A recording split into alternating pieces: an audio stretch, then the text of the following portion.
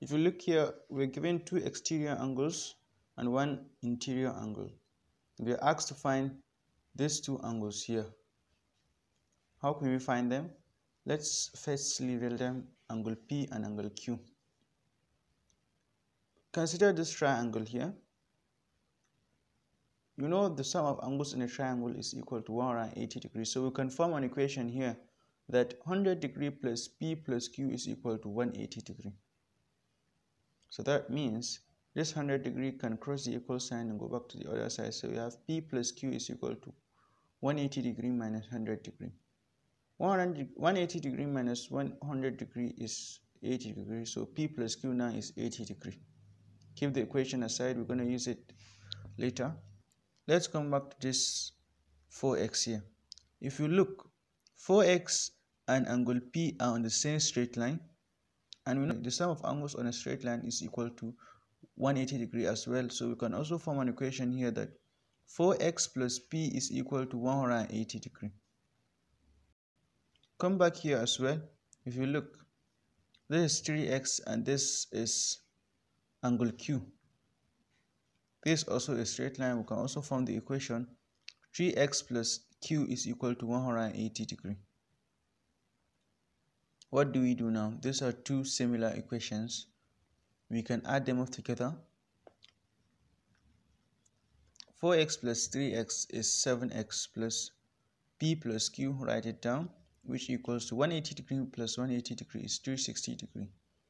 So 7x plus P plus Q is equal to 360 degree. 7x now plus, if you look here, P plus Q is 80 degree from this equation here. So you can substitute it here and say 7x plus 80 degree is equal to 360. 7x is now equal to 360 degree minus 80 degree, which is equal to 280. So 7x is now equal to 280. But to find the exact value of x now, we have to divide 280 by 7 to get an answer. So x is equal to 280 degree divided by 7. Press your calculator. X is equal to 40 degree. So we found the value of x from this place. Now we are to find the value of P and Q now. Let's come back to this equation. 4x plus P is equal to 180 degree. We found the value of x to be 40 degrees, so we can substitute the value here. 4 into 40 degree plus P is equal to 180 degree. 4 times 40 degree is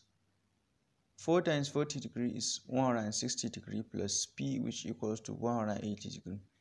P now is equal to 180 degree minus 160 degree, which is equal to 20 degree. So P is equal to 20 degree. Now to find angle Q, we can use this equation here and we can also use this equation here. Let's use this one. That says 3x plus Q is equal to 180 degree. Substitute the value of x, which is 40 degree. 3 into 40 degree plus Q is equal to 180 degree. 3 times 40 degree is 120 degree plus Q, which is equal to 180 degree. Q is now equal to 180 degree minus 120 degree. Q is equal to 180 degree minus 120 degree is 60 degree. So simple and straightforward. Please subscribe to my channel.